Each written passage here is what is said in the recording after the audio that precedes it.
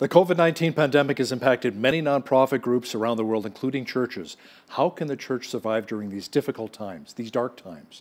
Kelly Stickel is the lead pastor of My Victory Churches in Lethbridge in Southern Alberta. Welcome back to BCN. Yeah, it's great to be with you, Hal. Pastor Kelly, let's talk about how much has changed for the church the last few months with the onset of the COVID-19 pandemic. Can you share a bit about what your church has gone through, especially when it comes to services? Yeah, well, of course, mid-March, all of the services got closed down in person in the buildings.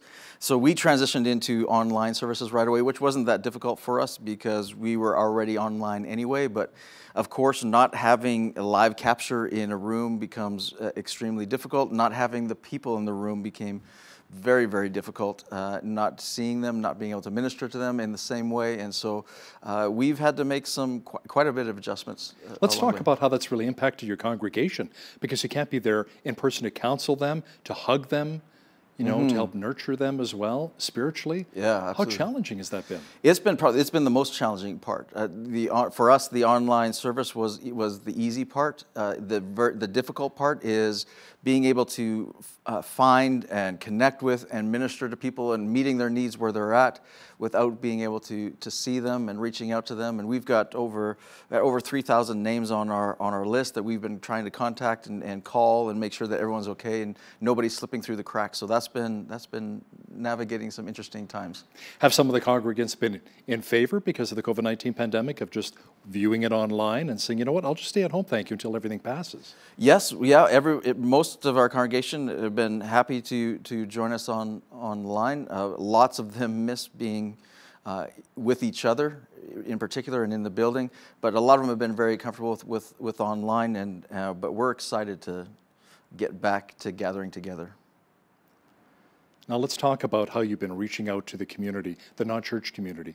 My Victory's had a great reputation for doing that in the past. What have some of the biggest needs been in our community that you've seen? Yeah, there's so many needs: mental, physical, spiritual needs. We've been active in the community before this whole event happened, the crisis happened, with My City Care, and so again, it was something that we already set up for and ready to go. But we've accelerated our reach, and we've been basically partnering with the city in Lethbridge as well as the two food banks here, and we've been predominantly putting our focus on food distribution and helping with food and to those that are isolated. And to date, I was just told the stat on the way here, to date over the last 10 weeks, we've helped over 10,000 people, 10,000 individuals with food or supplies in this time. Mostly in Lethbridge here? Or mostly in Lethbridge, yeah. That's amazing. Yeah. So let's talk about maybe some of the single moms that you're helping, you know, maybe young families, some of the seniors as well. What kind of feedback are you getting from them? We're getting amazing feedback, really encouraged. We're getting to the isolated.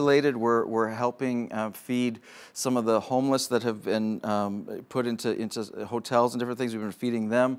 We've been helping those who have been in isolation, not able to get out to get groceries. A lot of the seniors who can't get their own groceries, we've been able to deliver to their doorstep and distanced and helping a lot of those people, and we're getting amazing feedback.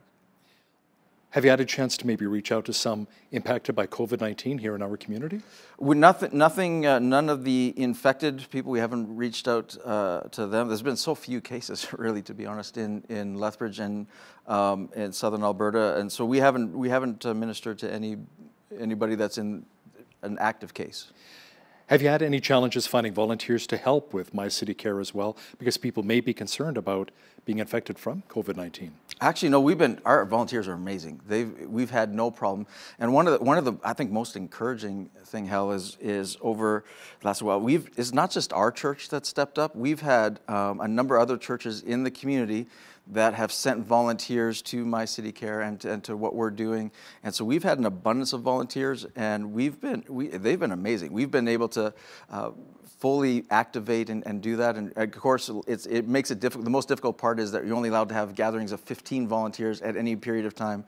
You have to stay within those guidelines, and so that's been the more difficult part than actually finding the volunteers. And now the province has said that you can have up to 50 people in the church for a service, but I mean, come on.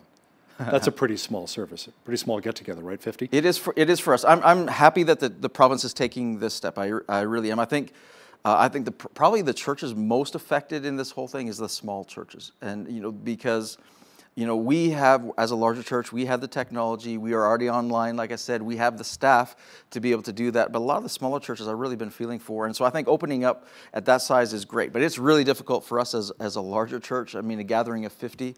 So we've taken a different approach to this. And we've encouraged our small groups, our home groups, to begin meeting in person and take that step.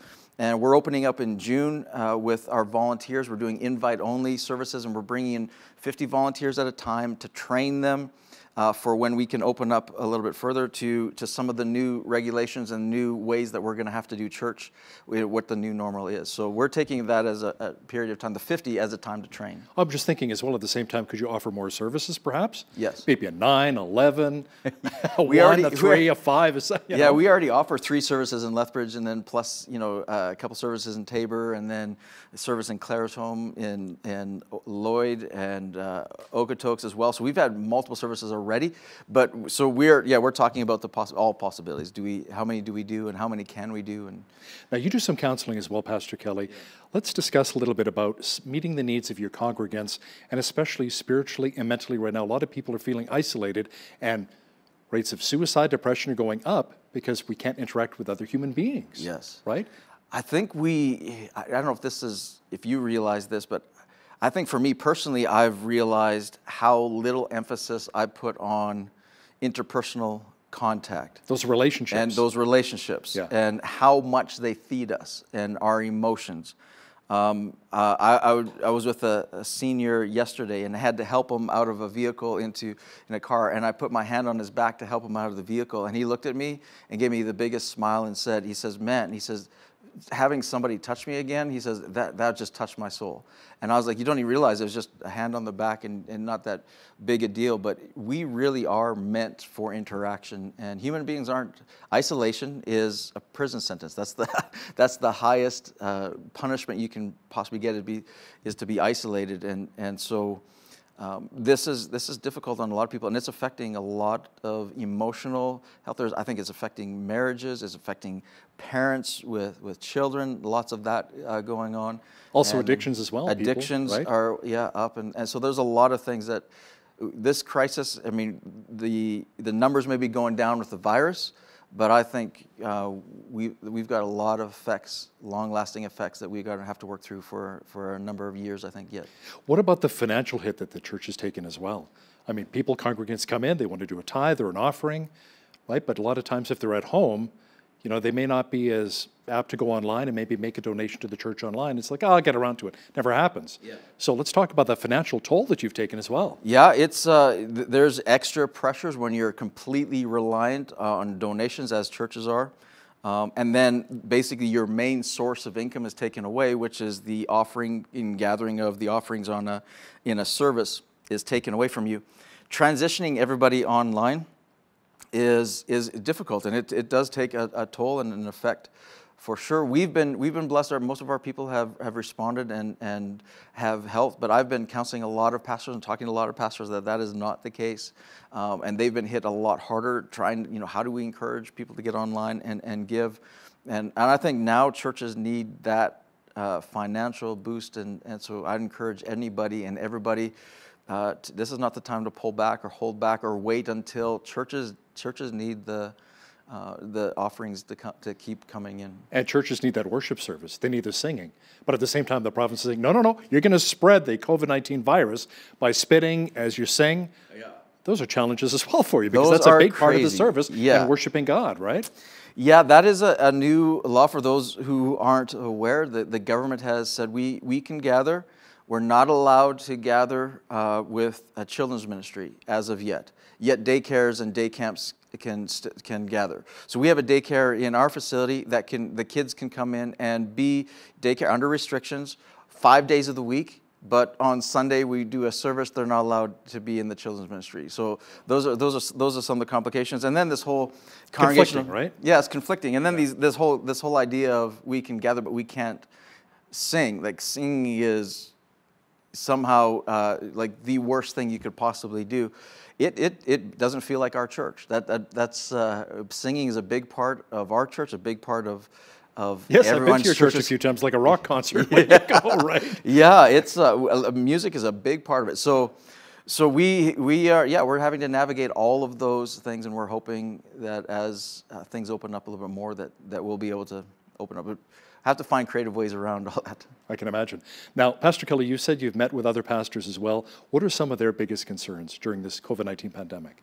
The biggest concerns as we start talking about opening up again is the biggest concern is still the perception and the fear and the idea now of people being afraid to come back to church even when it does open up. Is it more some of the seniors that are well, no, I think it's more young people, to be quite honest. I don't know if if you go downtown shopping, it's not the seniors that are hiding at home. They're all out shopping.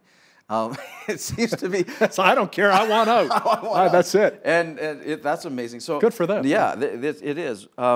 But there's a lot of people that are cautious, and some, that are vulnerable, and some that, they should be. But I think there's going to be, one of my biggest concerns, and pastors I've been talking to, biggest concerns is this growing divide between, this is crazy, and we should just get together anyway, and forget all these stupid rules and meet regardless. And then you got the other camp is like, this is going too fast, we shouldn't meet yet at all, and it's growing divide even in congregations. And I think unity in this time is probably the biggest thing we need to be aware of and fight for. Have you chatted with some of the government officials as well, expressing your concerns? Not just your concerns, but some of the other pastors here in southwestern Alberta? Yes, I have. Yeah. How did that go? It's gone well, very receptive, very open. We've made some headway in some things, and in other areas not so much. But I've got the sense from our government they're very much listening. I think they're proceeding very wisely. I think we're seeing the results in Alberta where they're proceeding wisely and stuff. So they've been very receptive. It's been an encouraging time that way. And what I've am sensing is a growing trend of more interaction between the church and the government, and I think that's only healthy. How do you feel about the fact that the government says restaurants, pubs, and bars can have up to 150 people, but the church only 50 people? And I mean, a lot of these servers are actually touching the food as they're bringing it out to your table.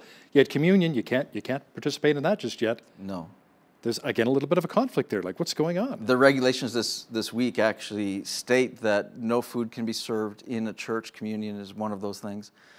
And if you want to socialize and eat, a meal, go to a restaurant after the service is what the regulations state. So wait a minute. I'm like, wait a second. Like, where is the discrepancy? There are a lot of discrepancies going on, and in fairness, there's a lot of things moving very quickly, but there's a lot of discrepancies that don't make a lot of sense in some ways where it's okay to meet for instance, with a group of 6 in a restaurant from 6 different households if we want, with no social distancing, but yet we can't be within 6 feet of any individual outside of our home in a church service. So how does that make you feel then? Is that frustrating? Bizarre. It's very frustrating because I mean we feel like we're being held to a different standard for reasons that we're not certain of as to what they call churches gatherings that are, some of the most dangerous out there, and super spreader events and all the rest of these things.